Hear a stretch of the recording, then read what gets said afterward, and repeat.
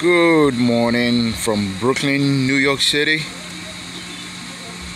Today is a beautiful summer Saturday morning, and I'm going to talk about my '06 Lincoln Town Car Signature Series. Alright, now, if you're wondering why a man in his early 40s, actually I'm not in my early 40s anymore, I'm in my mid 40s, a man in his mid 40s living in New York City will drive a car that is known as grandpa car, or pretty much, car that's desired by old folks. Well, I'll tell you why. Let me switch the camera to myself for a second and show myself. Hello, my name is Yao Fosu, Globe Master, and this is my town car. Now, the history of these cars go back to, I think, the 80s. And it's pretty much the last American-made big car. Okay, now if I could show you my surrounding here in Brooklyn, New York, most people drive Japanese cars. I mean, everywhere you turn, except one person who is pretty, I mean, I don't know him that well, but ever since he saw me with my town car, we become kind of close. He drives this car here,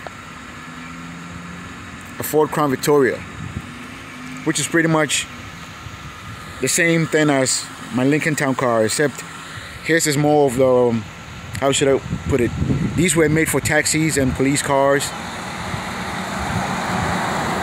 and these are the luxury version of it. Okay. The town cars cost a whole lot more than the Crown Victorias. So let me give you a little introduction about my car. Now, this car here, I purchased it from, believe it or not, a police officer. All right. Now, his father was a police officer too, a retired police officer, and this is the car he drove until he passed away. Now, this car have a lot of mileage on it, over 300,000 miles, but it still looks like a brand new car. Okay, these cars were built, they were built to survive. Now, let me give you a 360 of this car. I'm not going to change anything about it. Okay, I was thinking about putting like stylish rims, but then again I'm like, nah, it's not even worth putting anything on this car. I'll put a few things on it, like a bumper bully, because living here in New York, no matter what you do, somebody's going to scratch your cars. Even with the bumper bully, it's not going to protect it from like the sides, because I see scratches already. All right. Now, it's not a perfect car. It's not a perfect. I'm talking about cosmetically, it's not a perfect car. But man, this car is great. I have grown to love this car already. Okay, it's a huge freaking car. Now, this car, from tip of the nose to the rear, is like the same size of a Ford F-150. It's a big freaking car. All right. Now, since this was owned by a retired policeman, it had tents all around. It was all the windows, even the windshield, had tents. I mean, they still have tents, but I'm not going to take it out now. But I've taken out the tents on the driver's side. I mean the front two windows. I've taken out the tents because I don't want to get pulled over for any problem. Okay, let me start from the inside. Now, look how immaculate the inside of a car that has over 300,000 miles.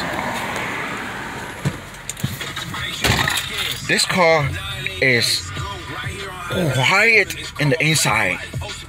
Okay, look at the back. I don't know if you can see much because of the tents, but the seats in the back look like nobody's ever sitting on them. Okay, beautiful speakers.